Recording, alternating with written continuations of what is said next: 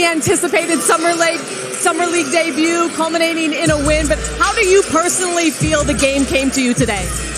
You know, we got learn a lot. We won this game, so that's 3-0 for us. And yeah, you know, just gotta get acclimated to the new style of play. And how do you feel like you acclimated and improved as the game came along, defensively specifically? Didn't acclimate because it was my first time, so next time I'm gonna do better, and I hope to do better every time. Well, Julian Champagnie certainly led the way for you guys, specifically with his offense and also his monster dunk. What was it like playing alongside your new teammate?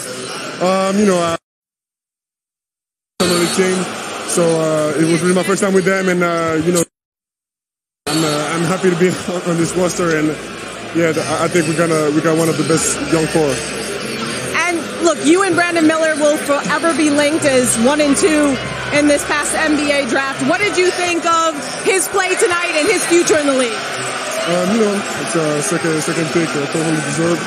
And yeah, I hope, you know, as rookies, we can never know what's going to happen, but I wish him the best. Lastly, your next game, Sunday night, possibly against Scoot Henderson, depending on his injury status. What are you looking forward to? Yeah, he got hurt, and we'll see his status for Sunday. But in terms of, you know, what you hope to improve on in that game and that matchup, what are you anticipating? You know, I hope we can keep winning, and yeah, just it's really an experiment. You know, the Summer League. I'm trying to learn as much as I can, as quickly as possible, to be ready for the start of the season. Well, congrats on the win, and thanks for taking the time. Thanks. Real snapshot of humility right there. Victor Wembaniama. Get used to the name, folks. He'll be making, at some point, an indelible imprint